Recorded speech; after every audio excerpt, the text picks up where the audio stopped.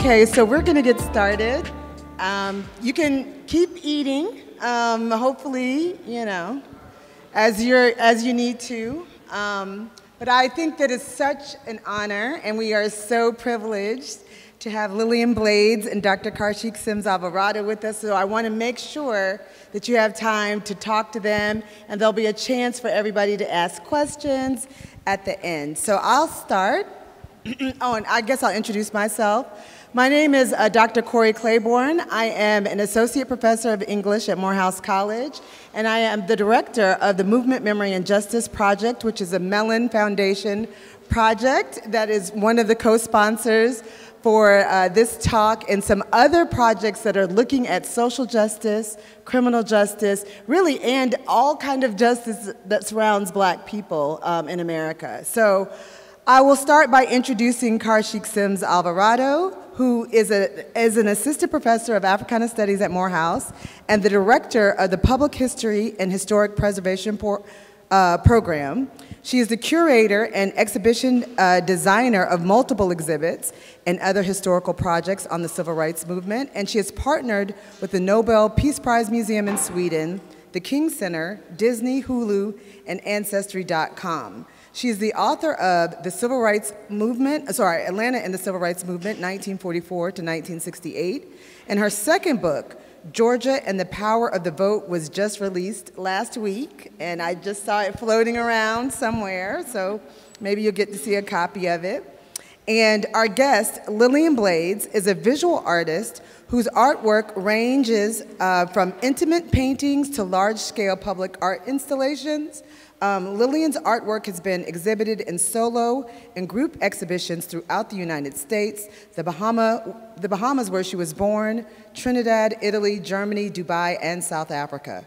Her public art installations can be seen in Hartsfield, we're gonna just pray on it because I can't talk right now, Hartsfield-Jackson International Airport, the State Farm Arena, Georgia Power, Chase Bank, Hyatt Regency Atlanta, the Signia Hilton Atlanta at the Georgia World Congress Center, and many other public and private collections. Her latest exhibition, Reflections in Bloom, is currently at the Atlanta Botanical Gardens for Orchid Days 2024. Please help me in welcoming both Lillian Blades and Dr. Karcheik Sims-Alvarado. Okay, and so I'll just start with you, Karcheik. Can you tell me a little bit about the vision for this art installation and how it came to be? Let's see. I'm so used to projecting all the way to the back of the class, but I'll use the mic. So first of all, I mean, thank you all for sponsoring the event, for the Mellon Movement, Memory, and Justice program sponsoring the event. And I want to thank all of you all for being here. But the event, the installation came to be because as a historian, I work with photography. I always tell everyone, I'm an artist first who became a historian. I was in graduate school at Clark Atlanta University, and I had just completed undergrad in radio, TV, and film, and I was like, this is not what I really want to do with my life. And I was always wanting to be an artist, but didn't think that it was possible for me, being a Black woman. And so I actually wound up going into, majoring into radio, TV, and film, but that's not where my heart was. But I graduated, and then I wound up working at Morris Brown's art gallery as the first curator. But while I was there, I was like, I got to get back in school. And so I wanted to work in, I wanted to get a degree in museum studies, but there was no program at that time. So I actually wound up getting a master's degree in African American studies, wanting to do museum studies, but I became a historian by default. So anytime I've done history, I've always found a way to connect it with art. And so when I created my first book, I didn't want to create a book just for my peers so 10 people can read it and I can become tenured. So I wanted to create something for the public, and I was pushing this idea of making art and history accessible to all. So how do I put it within the public sphere? How do I democratize learning and the arts? So when I created my first book on Atlanta and the Civil Rights Movement, I thought about using photography because that's how I came to learn about history. In photographs, even if you look at these that's here, you all better have class, by the way. Photographs have a way of causing you to ask questions. And the way you expand scholarship is by what, Taylor Battle? By asking what? Questions. What do I always say? You expand research by doing what? Asking what? No, asking questions, right? Asking questions. So photography has a way of doing that. And so I thought about, like, how do I tell the story about the Civil Rights Movement using a different medium, looking at photography. So I created the book, but the book was an exhibition. Then I took the exhibition, and I took the book and then made it into an exhibition. The exhibition was 4 miles across the Atlanta Beltline, but the exhibition was a book that you could read. Then a funder came to Morehouse, the Rich Foundation, and the Kenneth Chenault family grant. They decided to have me to continue to take that vision of having the exhibitions outdoors and to put it on the Morehouse campus. Well, it didn't happen that way. So there were some challenges in having it here. So then I was told, okay, go to Sale Hall and see what you can do there. See if you can bring some life to it. So I walked into the building, I saw the windows, and I smiled, and I thought about my friend to my right, Lillian Blaze. So I was like, oh yeah, I know what I can do now. And I'm such a fangirl of Lillian's work. I've been following her for a couple of years. The first time I saw her work, I looked at it and I said, she's gonna be my friend, she just don't realize it yet. And so I got her contact number from one of her patrons. We met each other, she told me about her work. I began to learn about her style through her. And so when I saw this work, even though it was an opportunity for me to have the exhibition, I said, let me pass this blessing on to someone else.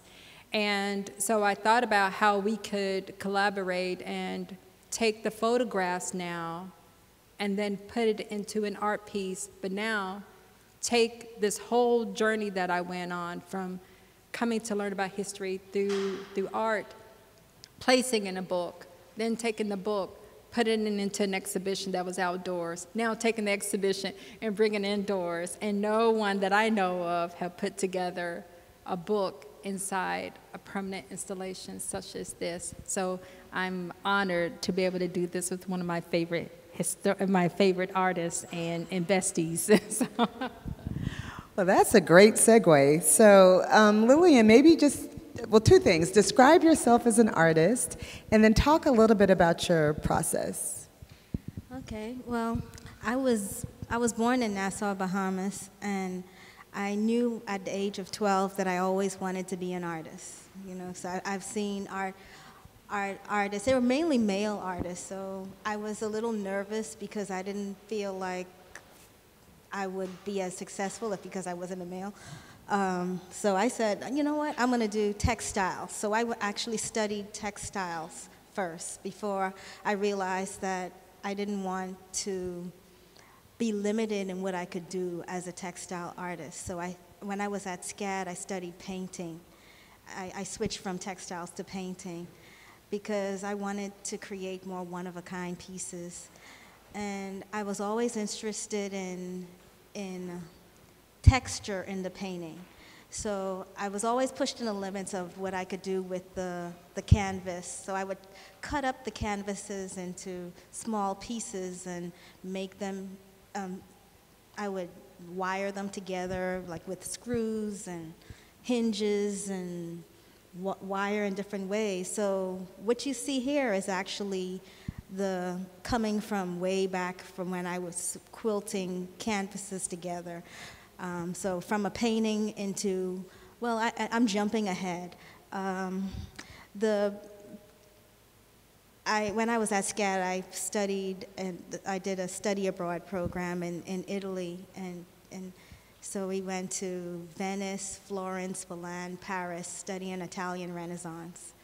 And it was a summer course, and I saw a lot of churches with stained glass windows. I've been in the Louvre, and I mean, I've seen a lot of European work, and I was really interested in work that came from Black people, like art that was created by people of color. And in paintings, you weren't really seeing so many that, I mean, just recently, like in the, well, I'm kind of jumping around. Well, I went to, I wanted more tactileness, so the canvases became more like quilts because I wanted to pay homage to my mom, who was a seamstress. She died in childbirth with me. So the act of sewing something together with, by different means, it was making a stronger connection, I felt, and building on a visual tradition that was based on what she did as a seamstress, and then also other mothers and women who quilted or smocked. My mom also smocked baby dresses. She made bridal party dresses. She did a lot. She tiled, and so I wanted to celebrate all of that handicraft, working with your hands in that make-do quality, even though you may not have all the right materials. My Grammy always said, make do with what you have. So I kind of took that as the main way of how I wanted to work. When I went to graduate school at Georgia State, the reason why I'm here in Atlanta now, after I left SCAD in Savannah, I came here for graduate school, and I got my degree in painting. And Professor Walker, Larry Walker, he was on my thesis committee. He recently passed just about a month or two ago, and he was a very pivotal, he challenged me in the way I thought about how I approach my art. He said that I didn't have to be so literal. I was painting mother and child images at the time. This was in '96, and I graduated in 2000. And my work has changed, pivot to more of a canvases that are joined together. Then it became more of a mosaic style. And then I got a commission in 2016 to create a hanging installation over a stairway for a company called McKinsey & Company. And it was going to drop down about 27 feet. And no, not 27, but anyway, it was going to take, I would need a studio large enough to be able to create it. So that was the beginning of me working on these, and I'm just grateful for the opportunities to be able to work on so many projects that's come as a result of just doing one that led to another, and meeting Karcheik gave me the opportunity. As soon as she showed me the picture of Cell Hall, I knew that I was like, oh my God, it's going to be perfect in here with the sunlight coming through, and when the sunlight comes from the other side, it would hit and become more like a disco ball in a way when it gets dark. So I love that, and I wanted it to feel like us, like a quilt, like something that was handmade, lacy, but also have the feeling of a stained glass window, which you would see in Notre Dame. Oh, wow. So, and this is so great. So I would like to hear from you both. What was it like working with each other, I guess? Can you just describe maybe the good, the bad? It's so much. Karcheik is a wealth of information. She knows so much. If you could put the microphone more. She is so passionate about the history, and I've learned so much just my effort in making a connection and things, it was answered because she had all of the pieces. She had all of the facts and information that I wanted to know more about. So to be able to create this piece specifically for the Atlanta student movement that had a major impact on the civil rights and human rights for us as a people, I was totally honored, and to be on this, have my art on this campus too, I absolutely feel honored. So, and it was a pleasure working with her. And Karcheik? So you all should know, anytime you go to Lillian's studio, she has the best soundtrack. She has great music. She gets you moving, you're dancing. Her studio space is beautiful. You walk in, it's like walking into a rainbow, because everything it looks like the veil here. It goes from purples to blues to greens to yellows to orange and red, and everything, like even the way in which she organizes her materials before she even works, before she begins to create a piece. And it's been really wonderful working with Lillian. Like I said, I'm a fangirl, so I love her work. And so imagine if someone says, okay, if you can work with one of your favorite artists, who would you work with? And I'm like, Lillian.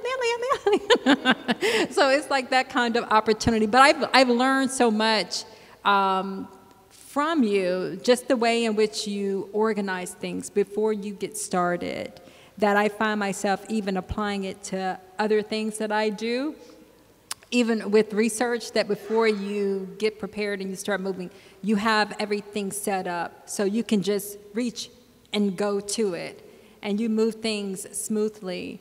As an artist, I've learned so much from you about gradation.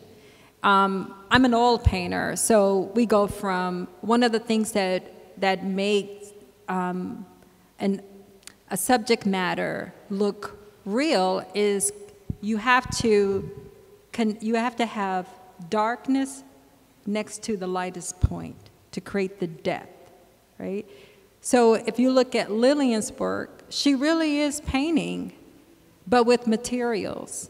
All her work, the way that you can know the bootleg version of her work, if anybody tries to fake it, is that you have to look at the way the gradation of her work. That is her signature style. And when she showed me some of her earliest works when she was young, she was already doing this. And what I love working with her, what I really enjoy is that she stays true to who she is, and her style is part of her DNA. She has found her voice. I can look at her work and I say, I know that's a Lillian Blaze. I see so much of her grandmother, her Grammy, her dad in it. I see the threading. I see everything, and so it's just been a pleasure working with her. And in regards to collaborations, if anybody is looking at doing it, you have to be able to see the identity of both parties in it. And I think that's what you see here, is finding the balance. And while you have the mic, can you tell me a little bit about the stories that the photographs are telling? Yes. And I'm so glad to see Dr. Georgianne Thomas. Did she come through here? Where is she? Oh, she's back there getting her food. She's not thinking about us right now. So, there she is. And Charles Black, who's sitting on the second row, who's actually in the piece. Yes. They just named Charles Black Day. Oh, yes, he's just been given a day in the city. Okay, so, and yesterday was a celebration of which anniversary of the Atlanta Student Movement demonstration? Which year is it? Well, actually, it didn't relate to our anniversary as much to the the joining of the colleges, Clark and Atlanta University becoming one. And so that's that 35th you'll see on the marker. That's what that relates to. Councilman Vaughn, as you know, started the Atlanta Student Movement Trail, where you have markers like you see on the quadrangle out there, all over the city, where we marched downtown when we were messing with downtown business. Yes, so 64 years ago, March 15th, is when students throughout the Atlanta University Center gathered to demonstrate in downtown Atlanta to integrate about 11 or 12 lunch counters. And so they were pushing for the integration of public spaces.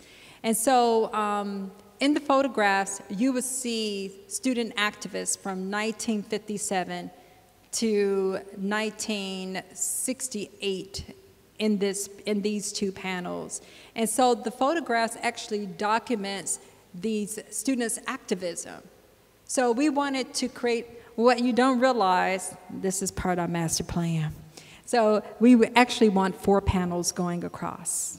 So we started with 2, representing 1957 and 1968. Panel 1 will be the earlier years that really looks at scholar activists going from 1865 forward. And then the 4th one we would like to actually have from 1968 forward. So, but we need money in order to do that. So you know I don't mind asking for money. But that's what you see in the photographs, the student activists. Students from 2 organizations, the Committee on Appeal for Human Rights, and then the Student Nonviolent Coordinating Committee, which you may be more familiar with SNCC, with Stokely Carmichael, Ruby Doris Smith, James Former, and I always forget the other gentleman's name that's in the center, but John Lewis was actually one of the earlier chairmen, and Julian Bond was a journalist. So you're going to see all of that within these photographs. Great. And so I have like 2 more questions, and then I want to open it up to everybody else for their questions.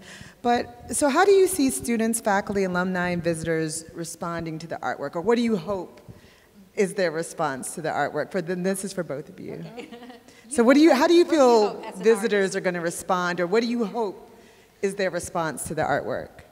Well, first and foremost, I still see it as a painting in the space, but I'm incorporating light and so that I want to create a mood in the space. So I want you to be drawn into it.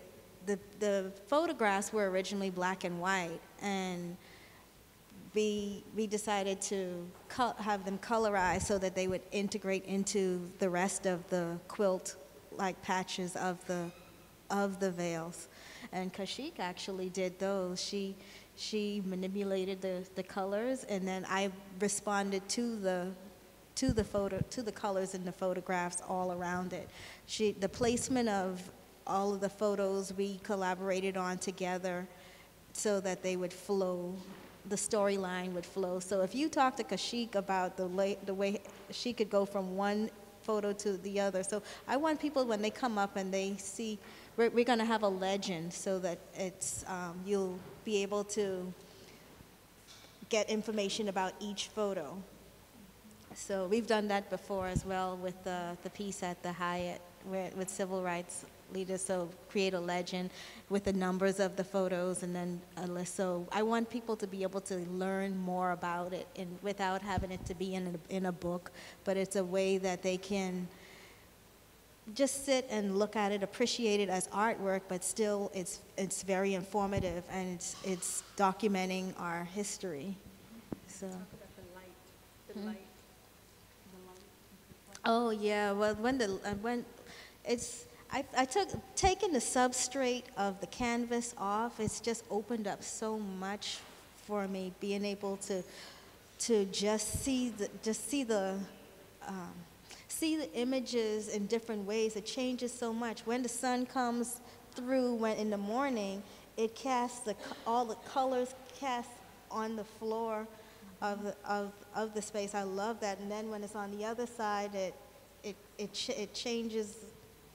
It's not dark right now, but when it was real, it has, you see more of the white at the top. I wanted to blend it in with the white, with the walls, and then have it come darker at the bottom. So you'll see more golds, white going into golds, and then the pinks and the blues and the greens around the photos. But I wanted them to integrate seamlessly into the quilt.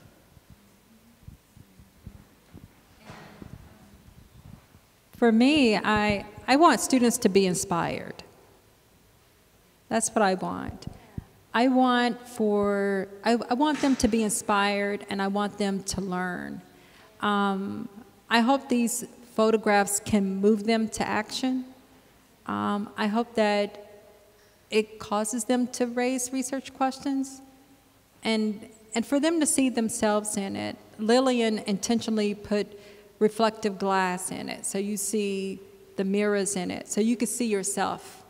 But like I said before, the way I came to learn history and became moved by it and inspired by it was actually looking at photographs. And I just started asking questions, and I began to think about, like, wow, who thought about taking a camera and documenting this moment in time because they thought that it was important, you know? And then to make it accessible to the public in different ways. So I hope it moves young people in that way. The photos are of them being, they're young photos just like as the students. Yeah. So. Yeah, so you see young people in the photographs who look like those who attend school today. And I saw that my brother-in-law just walked in. Hi, Christian. He's in the back. I have to give a shout out to him because he really helped me with colorizing the photographs, and I learned a new technique along the way. Some of these photographs, the way we colored them happened accidentally because I was just moving levels, and I said, oh, that's pretty. I was like, if I can do it again, maybe I may figure this thing out. And I want to thank Taylor Battle, who's actually graduated from the public history program faster than anyone else. UNCF Mellon Fellow, UNCF K through 12 awardee, and we're waiting on something else, and he hasn't even graduated yet. So, and I'm trying to take him to Sweden with me to the Nobel. And so, yeah, you said taking you too?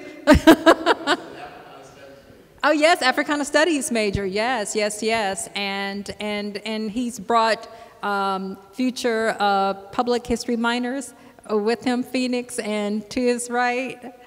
Yes, we'll be getting you the declaration for him.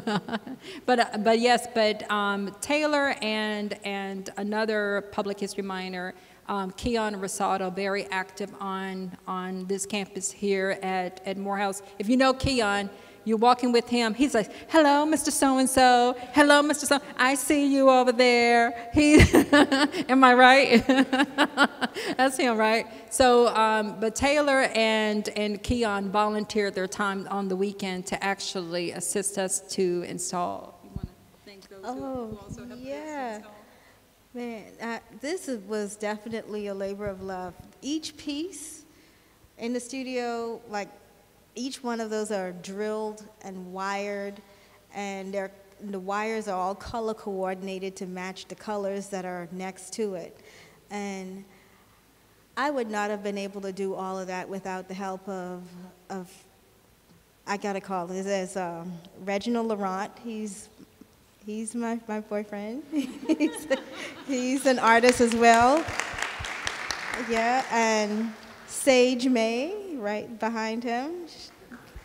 We spent many hours, and I have another assistant here, Kelly. She's helped me out as well. So yeah, we've had a lot of hours putting it together, and it's been fun. Okay, so one last question. So I do to hope that this inspires, because I literally see poetry, I see an opera, I see like all kind of art generated out of this art. So I'm really excited about it. But so to both of you, what are your future plans with this installation? Okay, with this installation, we hope that it can travel. We want the other 4 panels. Give me the proper word. No, you call it a diptych, but when it's 4, it's... Quadruplet? Yes. Yes, exactly. So we hope... Diptych, triptych, quadruplet. Yes. And so we're hoping that this can travel. We would love to take this to other HBCUs, PWIs, because they need to know that history too, right? So how can art also teach and inspire? And so that's what we hope, that's what I hope will happen. We would love to have all 8, but we'll start with 4 now. But I see for these installations to be what Hellwood Drift murals are for Clark Atlanta's art gallery is what this can be for Morehouse.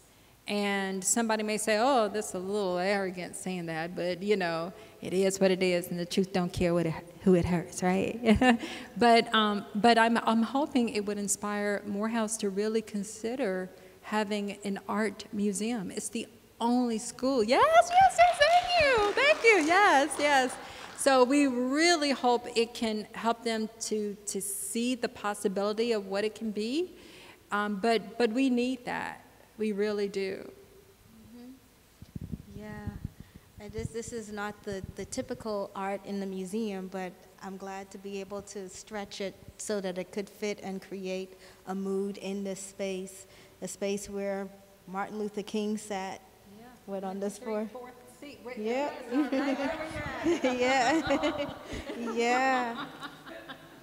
So yeah, it's really an honor for me to be able to kind of bring my art into this space, and I feel really special to do that. Well, thank you so much, and let's give them a round of applause. And I'll mention this before I take questions. And so in this auditorium, Mr. Black, Dr. Thomas, who you just saw, and some others, Marilyn Price Hoyt, Judge Brenda Hill Cole, they'll be here to be in conversation about what it was like to be one of these foot soldiers in the Atlanta student movement in this space in the day. So hopefully you can come back when you can see the sun. So that will be on Tuesday, March 26th at 12:30 p.m. So please join us again for that. And with that, Nathaniel, can you grab this microphone? And I will, if anybody has any questions, you might have to come up to the front because it doesn't stretch far, and we can take questions. We can actually do this. Or maybe not. Hold on, wait. So I see Phoenix is coming up to the stage to ask the first question. Okay. And can you share with us, give us your full name and then tell us about the wonderful AUC program that you are a part of.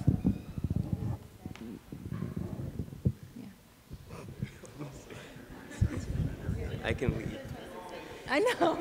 They're still tall. I got it. Hi, my name is Phoenix Satterfield. I am a junior art major, curatorial studies minor from Philadelphia, Pennsylvania. Right now, since I'm a curatorial studies minor, I'm part of what's called the AUC Art Collective.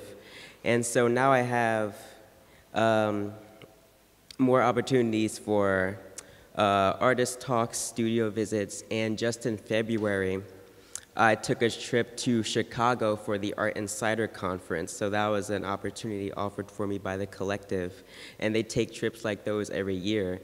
And over the summer, I didn't go on this trip, but they also went to Paris, so a lot of trips like that are offered by the collective, and all you need to become a member is to be an art history major, an art history minor, or curatorial studies minor. So that's a little bit of the collective I'm part of.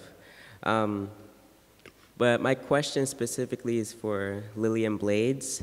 I've seen other tapestries on your website, and a lot of them are on walls, and a lot of them are on just in the middle of the room in thin air. So my question is specifically, how is the impact of those two pieces shifted when they're placed directly on a window? Okay. Yeah, so I guess since 2016 when I did the hanging installation, that exposed a whole lot of new materials that I was able to expand what I do with, like transparent acrylic in different colors, interrogation mirrors, like security mirrors that you could see through. I started looking at materials in a new way, and so that got me off of the wall. I needed to have the light come through, either the sunlight or projected light. So I've been just looking for opportunities to be able to create a painting in space. So basically, I'm still painting with like if I'm painting on a canvas, but I'm seeing it how the light would be able to paint the space, to create a mood, a feeling. So when Karcheik showed me the windows, I instantly thought of how can I make my version of a Notre Dame window, like stained glass, the feeling that I got when I saw the stained glass in the cathedrals. And with the wall going in between, I wanted to soften that, so I had to use I use opaque materials, so there are some fabrics. I have some African fabrics in there. I have I painted some of the acrylics so that they have more of a mottled stained glass effect. I use mirrors of all different colors, different opacities of color, so being able to, I had a lot of variety to play with when I laid it all out. So I'm working I worked on 4 4x8 tables. So the table was white, so I could see what it would look like as if it was a painting, but when I took it off, it wasn't there, but the light would be able to come through. So it was a, did I answer the question? Yes, you did. Thank you. Okay. All right. Oh, yes. Oh, there you go. Oh, that's yours. Thank you. I thought I would share with you a story that goes way back to maybe I'm not sure of the date, Lillian, but it must be like 1996? 6, maybe? 1996. And I walked into Olympics. Hammond's house, and I saw this painting, huge painting. I didn't have a huge house, and I absolutely, literally fell in love with it. And I asked for the price, and I thought, well, it's a stretch, but I have to have it. And I said, so I want to buy that painting. And he said, you know, actually, the artist is very young, and she lives very nearby, and we'd like to call her and tell her that there's someone here who's going to buy her painting. And she might want to come over and meet you. And I said, well, that would be great. So I waited, and in about 10 minutes, she did arrive. And now I'm madly in love with the painting, and it's huge, and I can describe it. It's a quilt, and it's all different beautiful canvases pulled together with wire, and huge. Yeah. And in walks this beautiful little person. And I expected not that. And I said, how in the world did you make this painting? And she, of course, as you know, she's so modest and with all her talent. And she said, oh, and I said, I can't tell you how much I love it, and I can't wait to have it in my home, and I have no idea where I'm going to put it. But it has been in that house, and then it moved to a condo in Peachtree Road, and then 2 years ago we moved to another house, and it's also there too. So it has been just, I meditate in front of it. I'm going to bring this to a question. So the title of it is Sankofa. And I had never heard that word, although I've always been very drawn to West Africa for some reason. I don't know, and maybe you could enlighten me. But I would have thought it'd be fun for you, and this goes way back to the beginning of this inspiration of this magnificent artist, to tell you why Sankofa, why she named that painting, and then after that, many, many times I've heard that term used so beautifully. But I'm thrilled to be here tonight, and I can't tell you how much joy it gives me all the time to see how her career, when you see her in the airport and see her in this magnificent work here on the Mackenzie building, she's just such a treasure. So I just wanted to share that with you, and I wanted to ask, maybe she would describe why she gave that painting, maybe the first that she ever sold in Atlanta, the name is Sankofa. Do you mind doing that? Yeah. Thank you. Well, you know, Sankofa means to go back and fetch it or to learn from your past. It's an Adinkra symbol from Ghana, and it's a bird. It's a bird with its head looking back at its tail. So that, to me, summed up my goal with my work, you know, just to build a stronger foundation for myself. I want to feel grounded. I want to feel rooted in who I am, and I wanted to represent me. So my effort in moving from painting into cutting up all of those, at that point, that's when I first started cutting up my canvases and making lots of tiny canvases out of wood, like small pieces, and then I would join them together. They were little oil paintings, and I mean, it was just the way that I painted was, it was like a quilt. I knew it was going to be arranged like a quilt, and I wanted it to pay homage to my mom, you know, so, and other mothers. So that was kind of the foundation of, and I'm also attracted to just color and texture and pattern, and that kind of brought all of it together, knowing that it was still rooted in a foundation of sewing and quilting, but still abstract expressionist in the way it's painted. Like I've studied the paintings from much older African-American artists, from like Spiral, and artists like Frank Bowling or Richard Mayhew, who basically did color field paintings. And so that's how I see these pieces too. They're color field paintings. So if you don't see the images and you see the way, it's like I'm painting, but painting like a watercolor, but using a patchwork of materials. So, yeah. Hello, my name is Nathaniel Whitaker. I'm in graduated senior Africana Studies major here at Morehouse, and I'm also an intern with the Morehouse Melon Memory Movement Justice Project. And this is like a statement question. You had mentioned like the cathedrals and in Paris, like the Notre Dame.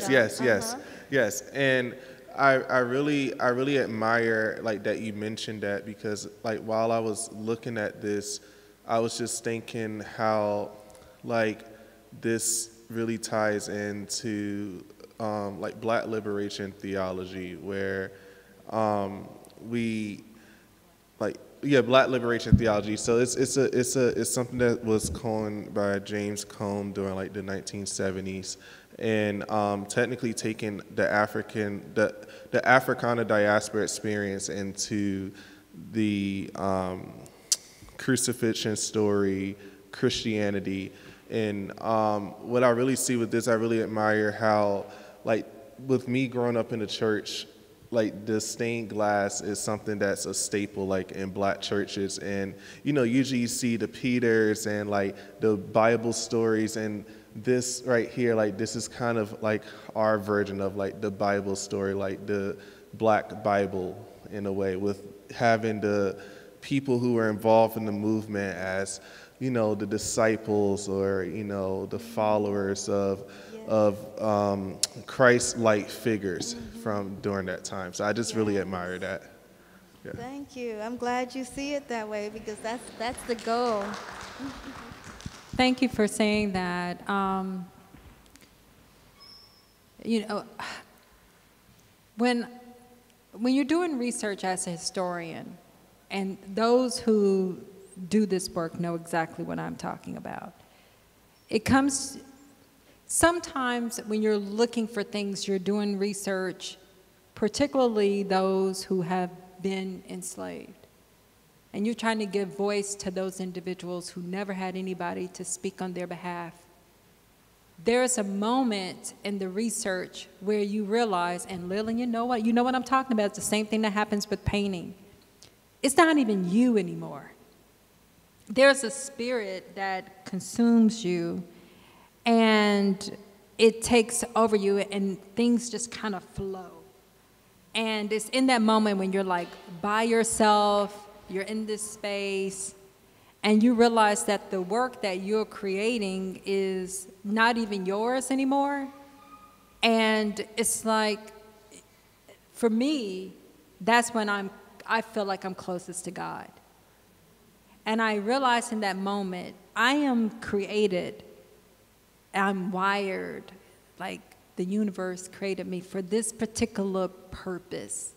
And I am my best self in that moment. And it takes me a little higher, and it pushes me. And Lillian, you know this, that you're challenging yourself, like each time you do a piece, you are growing. And with research, it's the exact same way. It's grueling, right? But you realize why you must complete it, because it's not even for you anymore. And so for me, it's like when the creation of a piece like this or doing the research, it's like the ancestors show up. They show up, and you become their vessel to speak. And you realize sometimes you start doubting yourself. You're like, is it me? Is it talent? Or is it these ancestors that showed up in this room somewhere, right? And if you allow yourself to be vulnerable, you know, and to just let the Spirit guide you, you will wind up producing something better than you had even imagined. So history for me is, you talk about religion, spirituality, Black theology. This is ancestral veneration for me. And every time, it's an updated memory jar. You're honoring the ancestors. You're paying homage to them. It is Sankofa. It's reaching back, you know, and moving forward. Yeah. So don't get it wrong. This is a spiritual piece, and so that's how I see it. So I'm glad that you see it in this way, that these are our saints, our ancestors. You know, we're grateful for them, so we could even be in this space, and this is who we honor and give praise to. So Nate halfway took my question, but that's good, so I can be very brief. Because when I'm looking at it, again, you know, it's like you're moving from this very light, like yellow, it looks almost like sunset. Mm-hmm. You see how it's changing, how now it's dark at the top because the outside is, and the white becomes more pronounced at the top. Mm-hmm. And then we move down into that blue, which looks like water, which I could imagine is almost like your home in the Bahamas, you know, with very blue water. But is that also like a crossing over, like into the Kalunga line, into the ancestral realm? And if so two-part question. So is that the case? And then are we going down into the water? And it reminds me of baptism too. The waters I was baptized in, not blue at all, brown, green, South Carolina, whatever. But Karcheik, how did you decide which historical figures, ancestral figures would be sort of below that Kalunga line, and which ones would you keep up higher? And I'm not saying it's a hierarchical. I'm saying in some ways it could be just the opposite. How did you decide which figures would go into the deep blue, which ones would go into the more sunset? And that's a question for both of y'all. Okay, so this is where the collaboration becomes important. And I feel like I'm a student of Lillian.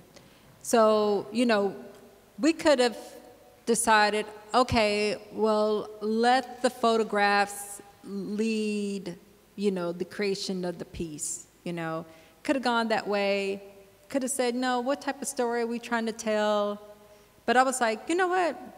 Let me fall back. I wanted to see, what is Lillian gonna do with these, right? Because she didn't tell me which photos to color. I just began to create them, and I was like, she's gonna work her magic. Remember, we tried to like figure out, this would be blue, this would be red. All of the colors of the schools too. Yeah, we thought about that, the colors of the schools.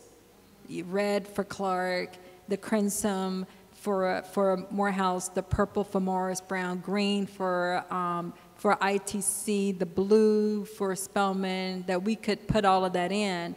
But I brought first we had the black and white photos and we arranged them. And then when we colorized them, we came back and the story began to change. So I was like, I'm just gonna fall back, I'm gonna see what she does. So she started moving them around, right? And then you start letting her do the Lillian Blaze magic. Yeah, it was a lot of playing around with the images, but I knew I didn't want it to jump around and have blue at the top and green. I wanted it to flow like if it was painted. So I started painting some pieces to match the colors in the photos so that it would blend all around it. And even though it's a patchwork, the colors would still flow one to another, like if it's, like your eye would paint the negative spaces, but still be as transparent as it can be. I mean, if it was an opaque material, in here would be dark in the day.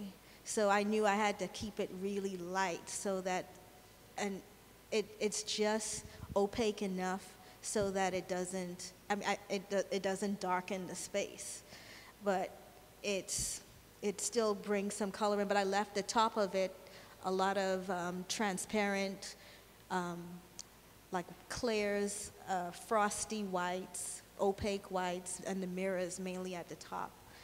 And I used the fabrics mainly over the wood area where it wouldn't matter if the sun wouldn't get to it. So it does create some shadow, but I don't have a lot of it coming into the bottom. I wanted the photos to dominate the bottom so that you can see them. So we didn't go below the wood panel for the photos.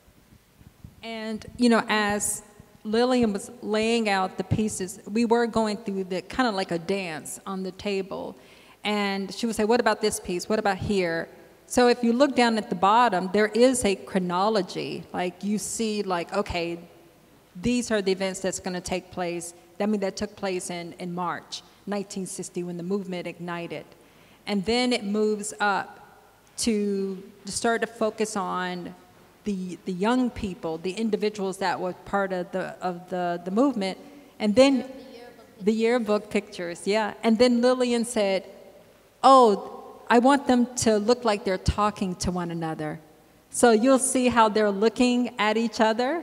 It's a conversation that's going on.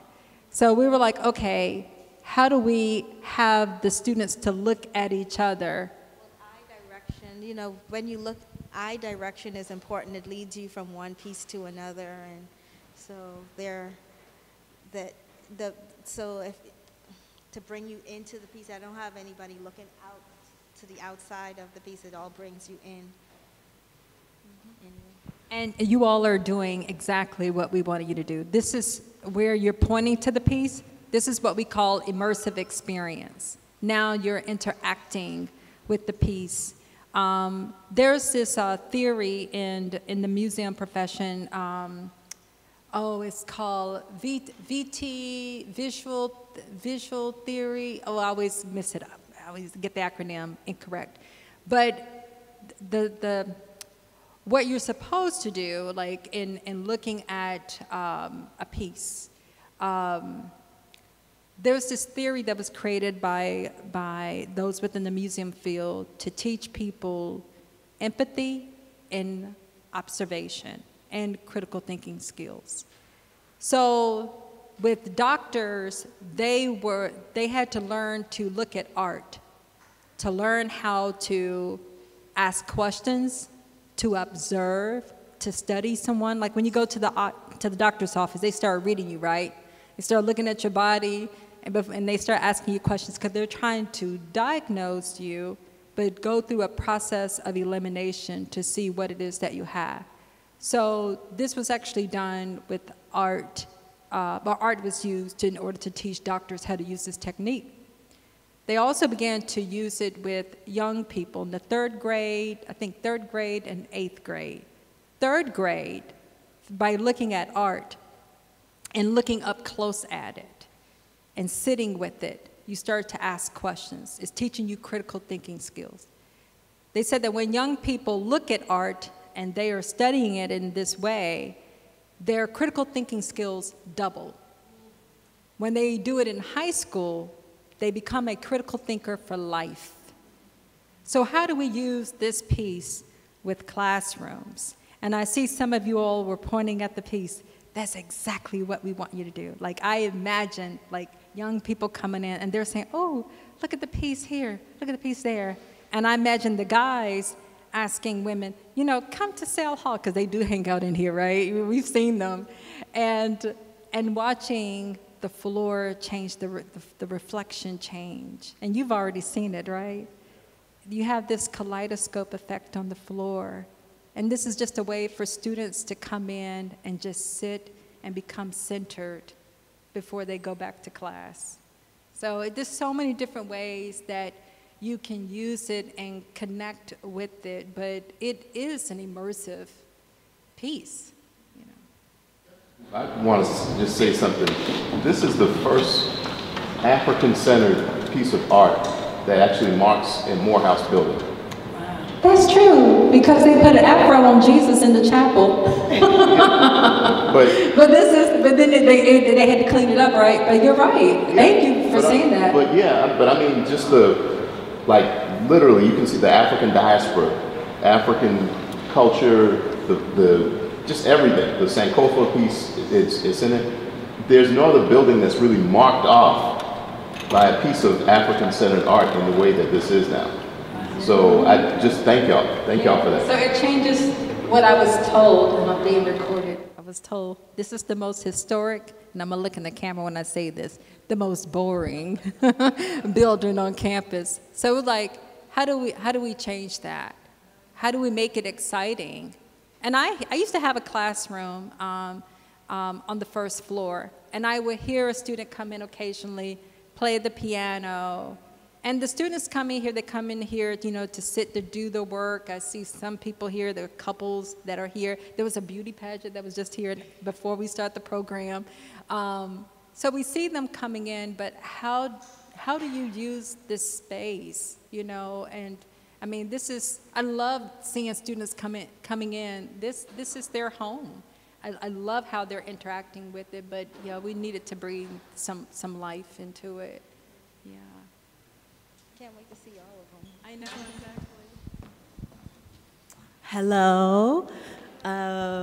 My name is Kelly. My artist name is Kelly Free Spirit, and I'm here in honor of Lillian Blades. I'm just so thrilled to know such a marvelous woman like her. I met her a few years ago, assisting Tracy Morrell in curating for the National Black Arts Festival, where we invited Lillian Blades and a group of other really great artists. And I got to work really closely with Lillian. And before we really got into it, I was not the same woman afterwards. My spirit was lifted. My mind was so much clearer. And in so many ways, I realized in her studio, it was a healing space. And I see Lillian as a sacred woman. And there's a lot of beautiful spiritual aspects that happen as you're creating the work with your hands, with your mind, with your music, in community, and feeling that connection. But as a healer, I understand how much mindfulness is as you're taking your time with your work and you create space in your mind, right? Yoga, meditation, gardening, face masks, going to the spa. You know what I'm saying? Go to the spa. So I really want to ask Lillian, and well, I want to ask both of you ladies, how your work is healing and opening up mental space for you so that you can create more physical space and time to be patient as you create more work. Well, the whole feeling that I'm going for with the work, as I'm working on it, is the same feeling I would want you to have experiencing it in this space. In the gradation, being as peaceful, as calm, it flows like a watercolor. It's easy on the eye. That's the, I want you to, but it pulls you in still. I want you to be able to lose yourself in looking at the piece. And it doesn't have to be a very loaded with information. It could be just looking at the colors.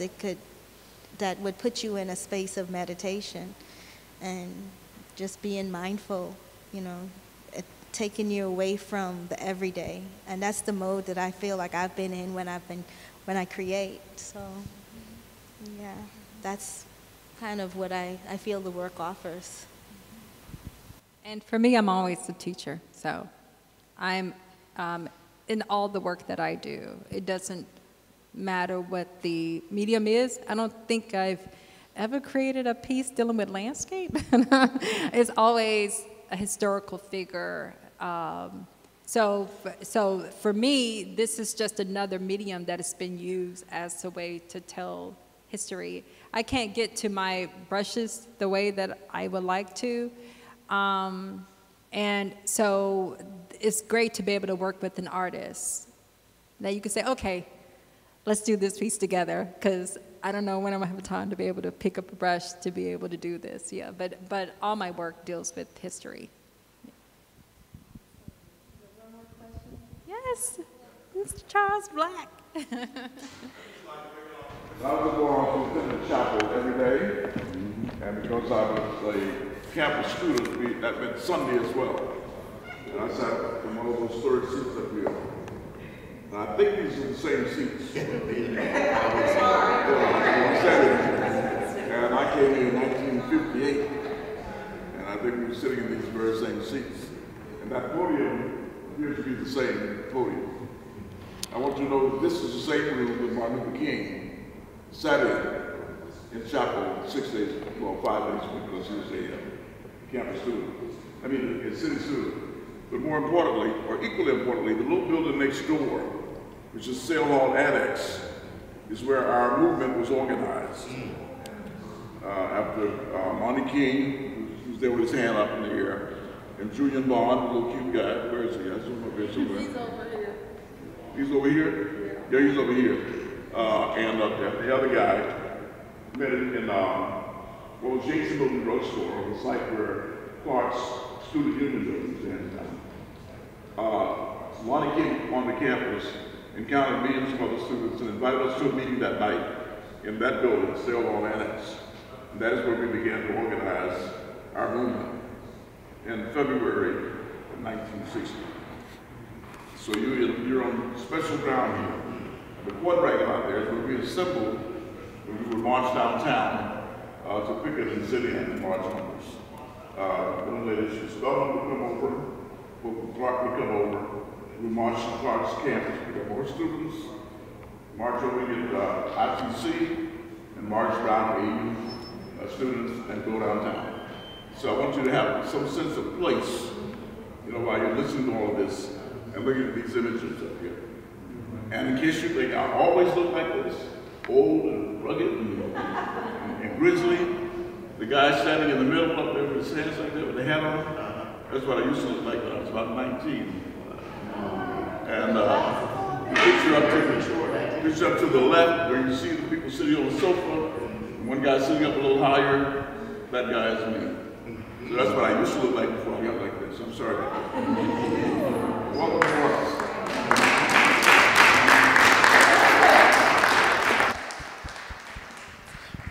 That's a great ending because we can hear Mr. Black talk about some of these great stories that he has to accompany some of the pictures, and he can explain them. So come back next week at 12:30 in this very space, and the sacred space, Sale Hall Chapel. And, you know, I'm really excited about us talking about these things because memory, which is one of the parts of our grant, right? We realize how powerful that is, to have access to that memory, to have the students be able to sit and talk with you and hear about your stories, because it really invigorates their own activism, right, and their own artistry. So thank you so much for joining us tonight. We really appreciate it. Hopefully you'll take some time to talk to the artist a little bit more, and I hope to see you next week. Thank you so much.